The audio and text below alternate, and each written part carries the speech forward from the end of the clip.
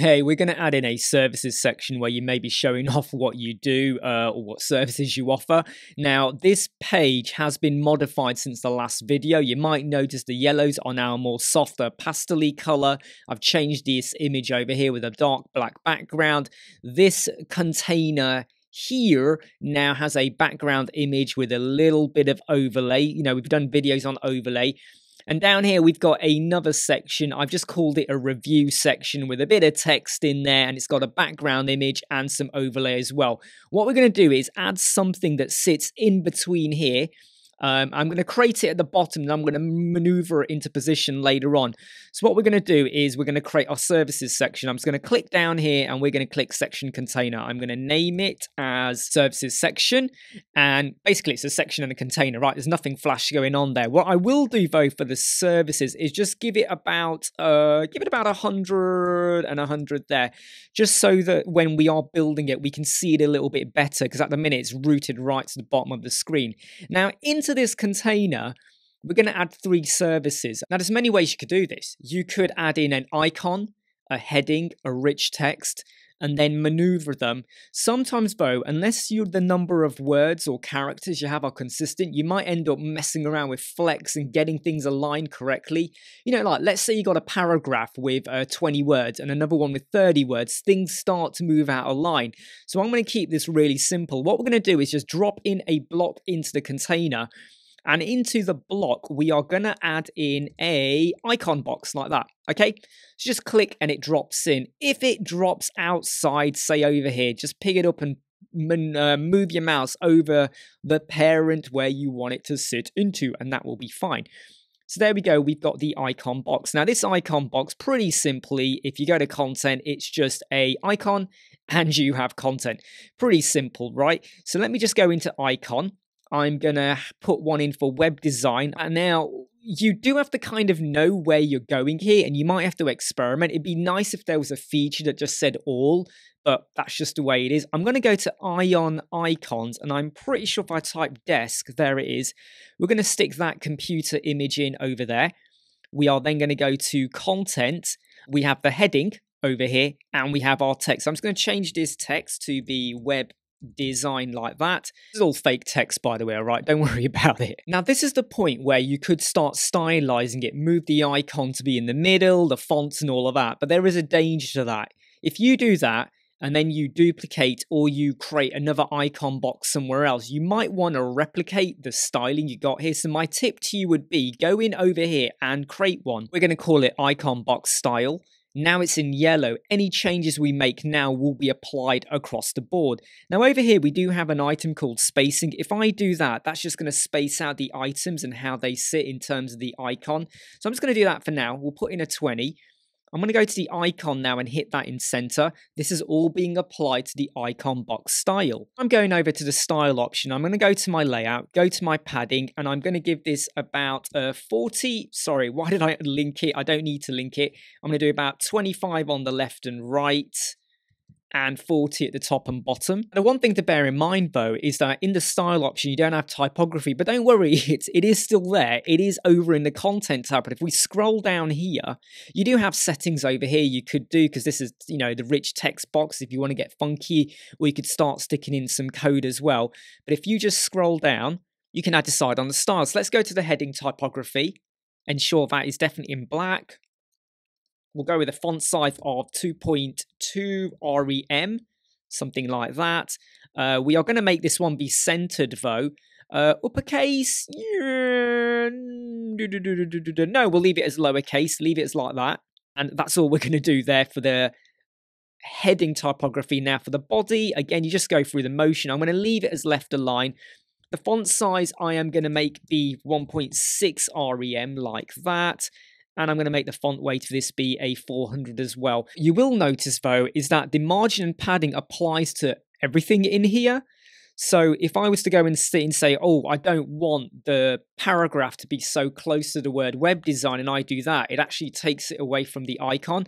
That's pretty easy to sort out. What you really have to do is kind of come over here, and I could put in a return like this. Sorry, it's kind of moved out and it's now moved it down. Simplest way is just to go to content, go over here, and where I've got web design and starting from, and I'm just going to hit another return. If I now save that and we preview it, you can basically see what we've got going on over here. The thing that's missing, though, is a button. Now, don't worry about the style. We are going to modify the colors and all of that as well. So let me now just go down to my icon box. We're missing a button, like I just said. I'm going to go over to my hero section right at the top, and I'm going to pick up the second button we got here. It's this black one. I'm going to copy that. Go down to where I've got my icon box here. So what we now have is the icon box, and we have the button below as well. Now do remember though, if you start to modify anything in this button, if I click it, if you do this, it will apply it to the button style above as well, which I don't really want. So just make sure that isn't in yellow, or go and create a completely different style as well. Before I start to add in duplicates of this and modify the content, I want to check how this looks in the mobile. But to really get a proper visual feel, I'm going to go over to my container number 1, and I'm going to ensure that this is a 1000 pixel width across the screen. So we go to layout for the container, and I'm going to drop in 1000. Okay, now this block is currently going all the way across. I'm going to have 3 blocks, okay, and I want a space of 50 pixel and 50 pixels in between. So 2 times 50 is 100, 1000 take away 100 is 900. 900 divided by 3 is 300 pixels. The maths is pretty simple. Let's go over here to our block, and I'm going to say make the width of this be 300. We can see what it's doing now. What I'm now going to do, though, is go over to my container.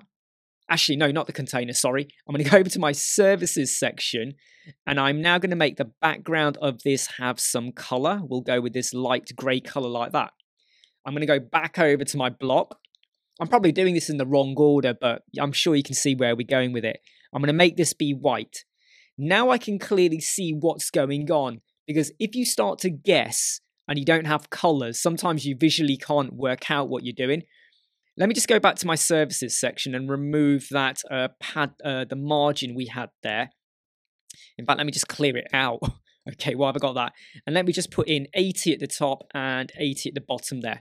So if we now just visualize that now, that is how it looks. And now can you see the button is right at the bottom? You know, that's because the block, we haven't really added much padding in. Let me show you what I mean by that. If we go to our block, there is no padding applied. We've got some going on here, but not at the bottom. So I'm going to go with, give me about 40 there. Let's just check that out. That's now looking better. However, if I was to now duplicate this block, which contains the icon box and everything else, let me just duplicate it and duplicate it again. You're probably wondering, where are they? Well, that's because the container is still set as a column. The default is a column approach. So they're completely below one another, right? Look, there they are, and there's the second.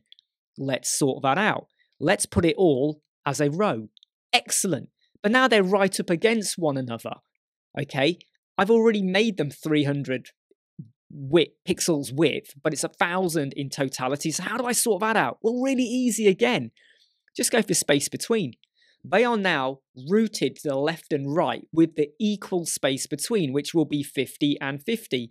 So far, so good. And the great thing about using the icon box and that button is that everything looks nice. However, don't be deceived, okay, by what you see here, because this is all the same content, okay? I've now modified the content, but can you see a problem? Let me just show you if I bring this in over here. Everything here is in line. All of these are in line as well, even the top of the icons, but look at the buttons. Look at where this button starts. It is not in line with this one here or this one here either. Can you see? Look, it sits above. So we've got a problem here at the moment. And if I go over here to the bottom of these boxes, again, they're just not in line. So how do we sort that out? Here's where the flexbox is going to save us. Let's go to the container. The direction is row. We are still doing the space between, but where we have the cross axes, okay, we have this option here called stretch. Look at the bottom over here. When I hit stretch, Everything now is at the bottom. Everything is in line. The only trouble, though, is the buttons are still not in line. Well, that, again, is pretty easy to sort out because we used blocks. I'm going to go into my block. Over here, we don't need to change the direction or anything like that because everything is normally set to column. If I now go here to space between, the button moves down a little bit because I've said 40 pixels from the bottom. So now it's moved and there's 40 pixel. Let us now, I mean, I could just do the same, but I'm going to be a bit of a cheat and just go copy and paste style, and the button moves down, and I'm just going to go with paste style as well. Now, when we save and view that, everything is in line, right? Now, you could do this, like I said, individually using a block or a div or something like that. You could put an individual icon in, a heading in. There's always a danger, though, that sometimes it's a bit more trickier and you end up messing around with flex quite a lot and the directions and margins and stuff like that.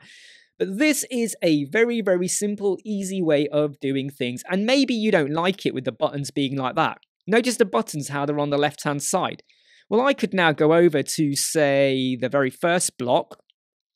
I could go to the button, to style, scroll down until you get to flex, and over here you have a stretch. Well, look at that, it's now just stretched all the way. I mean, okay, I probably have to adjust the padding on there, okay, and I'm not going to do it now for the purpose of this tutorial, but if you stretched it and I had some padding in there, that would have taken it all the way across. But there we go, that is now really, really simple.